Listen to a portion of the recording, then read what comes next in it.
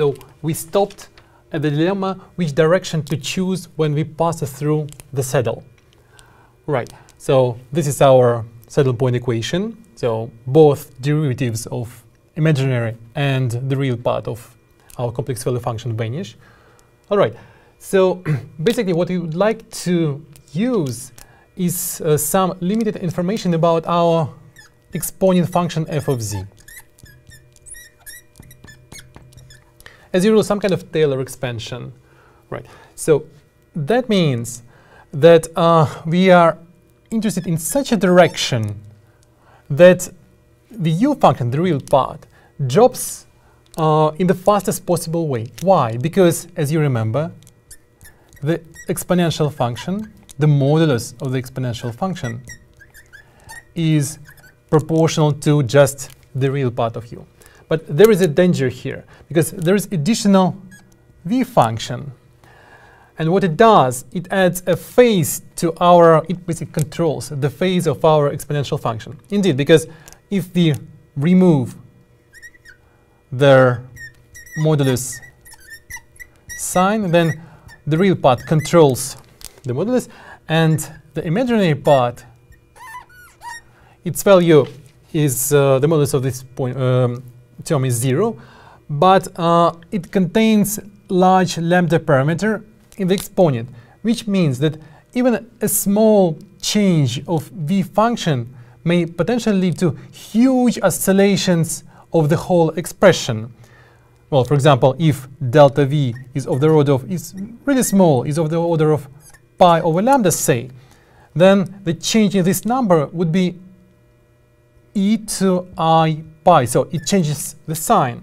So what may happen that we still have big contribution from the function, just from the u function, right, like that, sharp peak. But in the same region, v function may oscillate and may change sign quite fast, basically killing the contribution from the real part. So this should be avoided, which means that we should choose the direction of the path through the saddle point in such a way that the u function drops as fast as possible and v function changes as least as possible. So these, as we'll see in a second, these two conditions actually complement each other. So let's actually start probably from the first condition. So let's first derive the equation of the contour which leads to the fastest possible drop of u function. This part, this direction, is called the steepest descent direction. All right, so here we go. So how do we choose this direction? So let's actually take some point z, not necessarily nearly the saddle, but just some arbitrary point in the complex plane.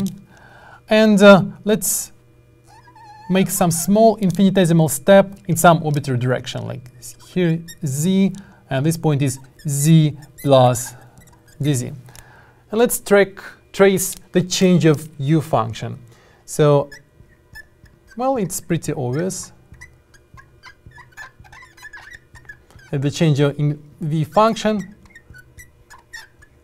is defined by the partial derivatives at this point x.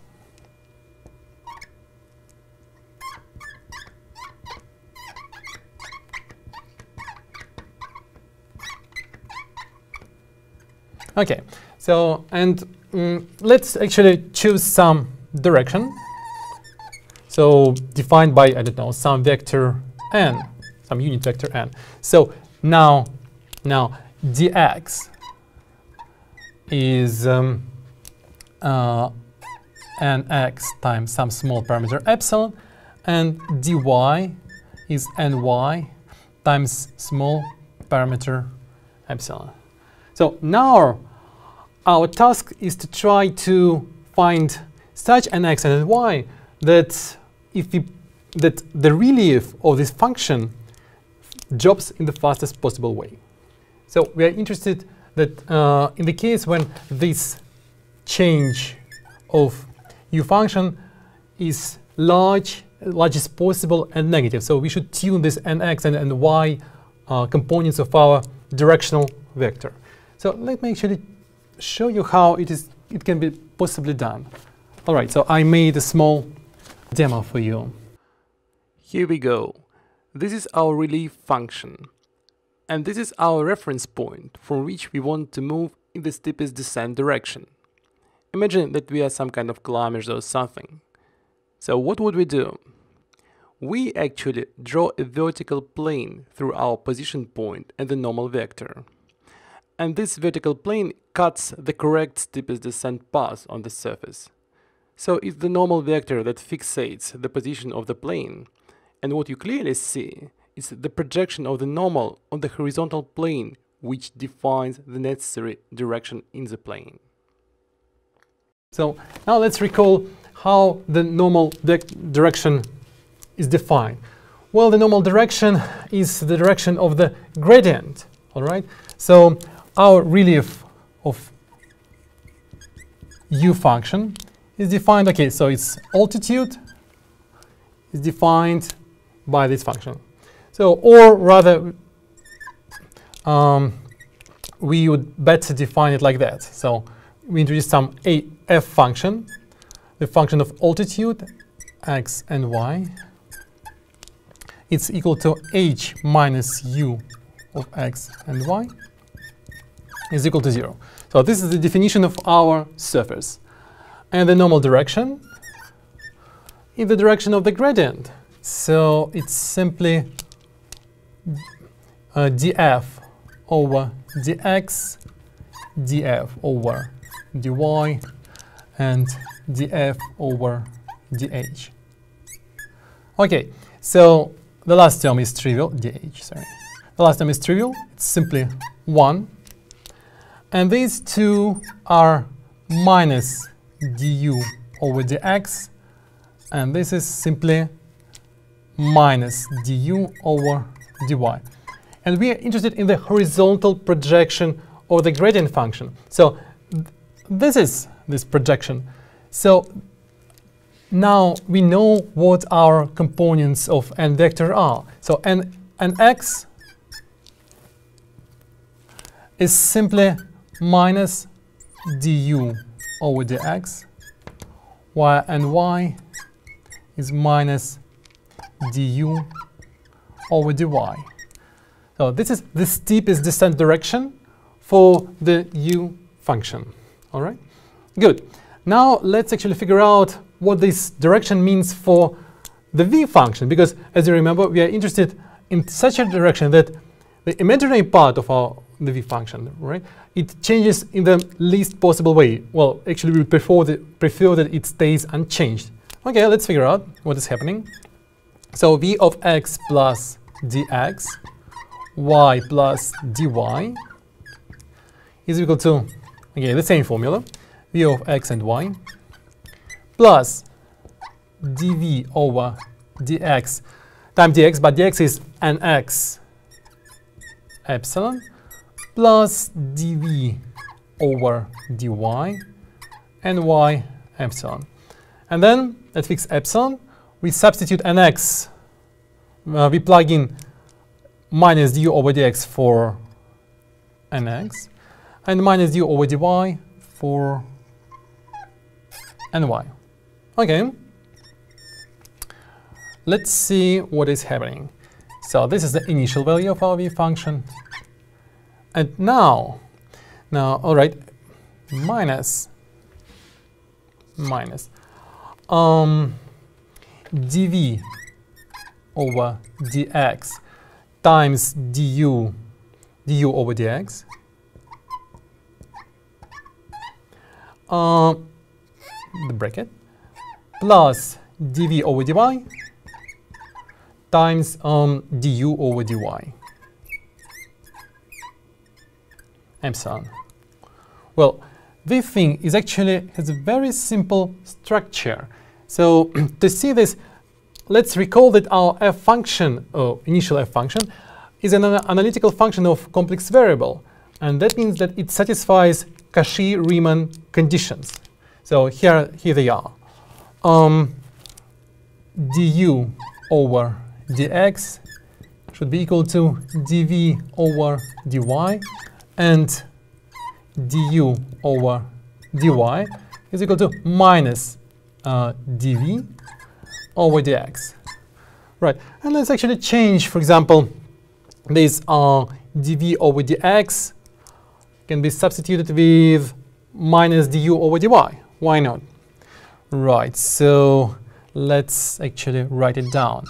So v of x and y minus epsilon. And here we go. So dv over dx is minus du over dy.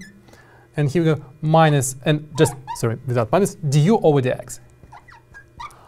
And here we substitute dv over dy with du over dx, without minus sign though, right?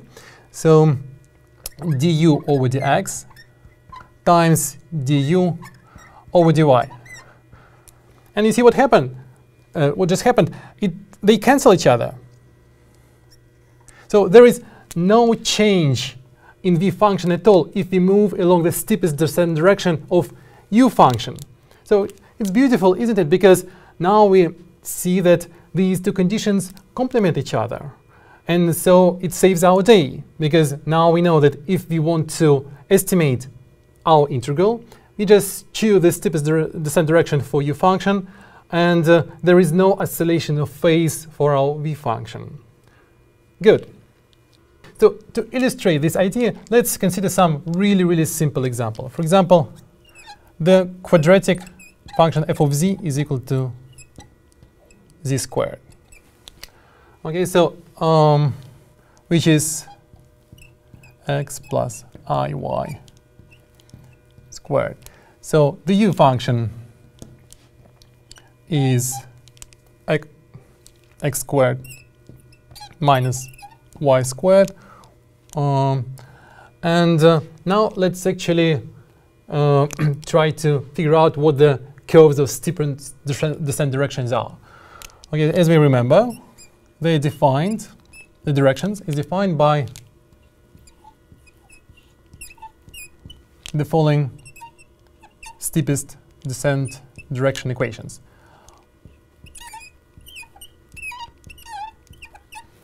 Okay, so minus du over dx is minus 2x, and here we have 2y.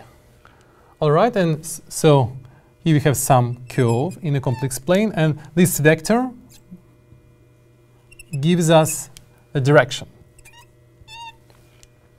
And basically mean that if we parameterize this curve by some parameter s or t, whatever, like s, x of t and y of t, then the tangent vector is defined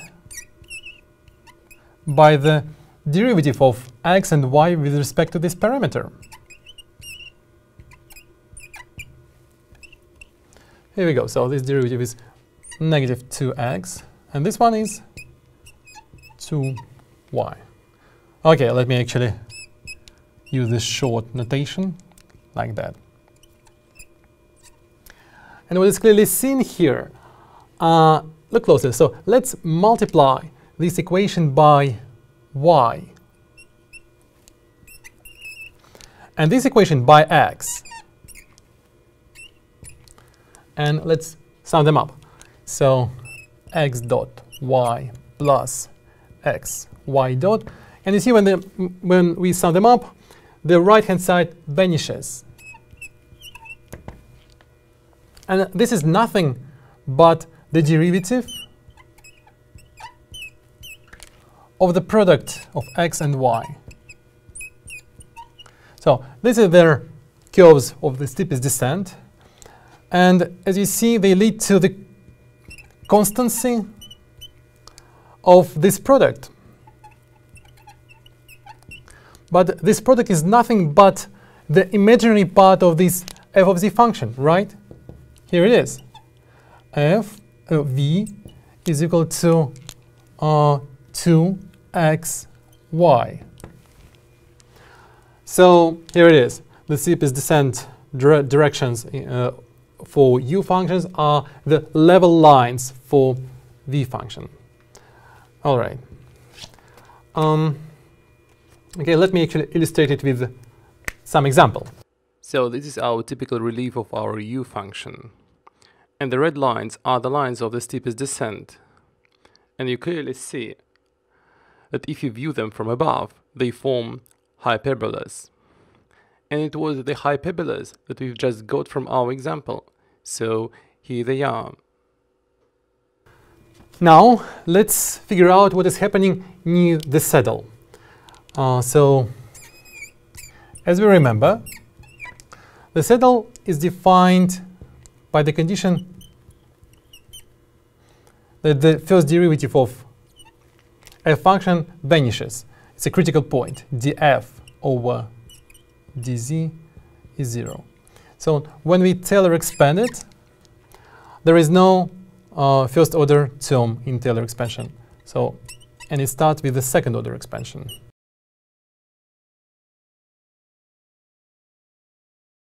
And here is the picture. Oh, yeah, for example, here. And now, so this is z0 point. And we should choose z in such a way that it goes along the steepest descent path. Okay, let's make a parameterization. Z is equal to z0 plus some kind of s times e to I alpha, where alpha is precisely the steepest descent direction. It's this angle.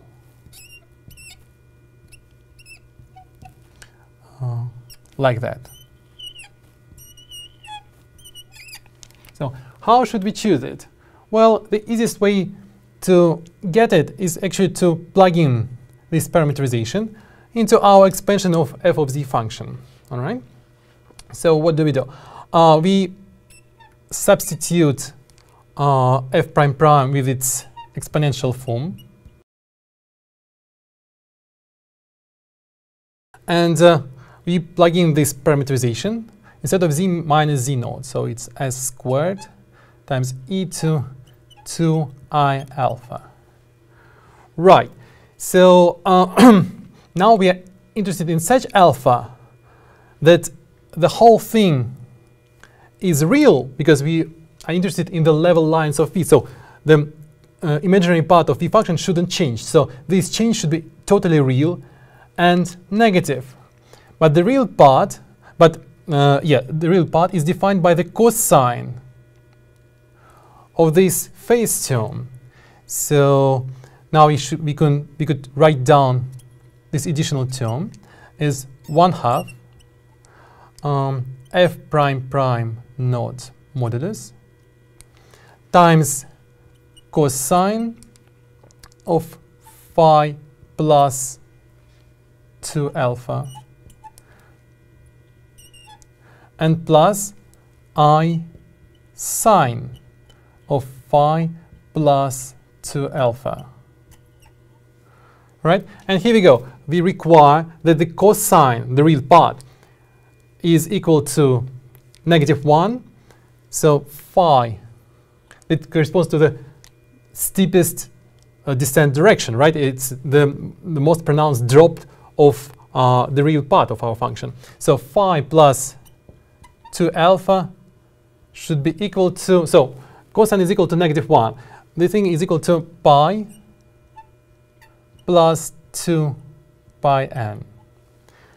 And as you see, if phi plus 2 alpha is equal to pi plus 2 pi n, then the sign vanishes. So indeed, there is no change in our v function. Okay. So that's it. Now we should plug it into our original expansion.